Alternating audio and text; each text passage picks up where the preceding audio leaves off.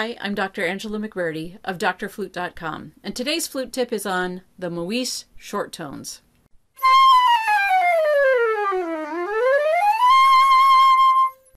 So the exercise I'm talking about is in the book De la Sonorite, and it's these exercises here that go for pages after pages. There's a lot of them in there.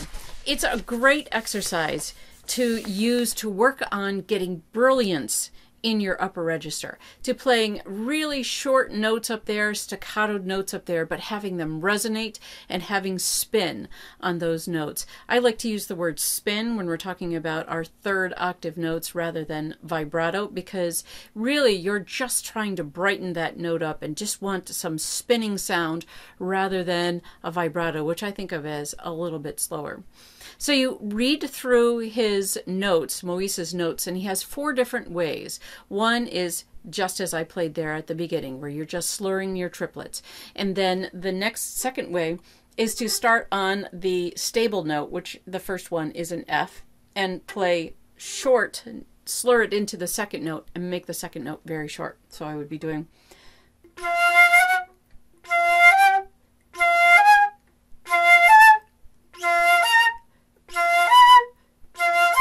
and so on, all the way up, and then you do it down. The third way is to do the opposite of that. So start on the second note of your triplet, and you're always going down to the stable note, which in this case is the F.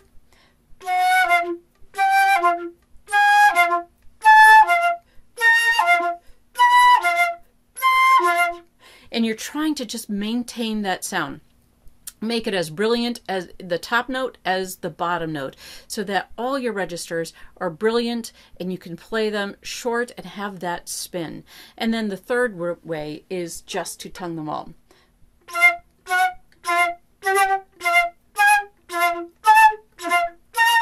And keeping that spin on each one. Have fun working on these. They're a great exercise. You will learn a lot by working your way through all the short tone exercise.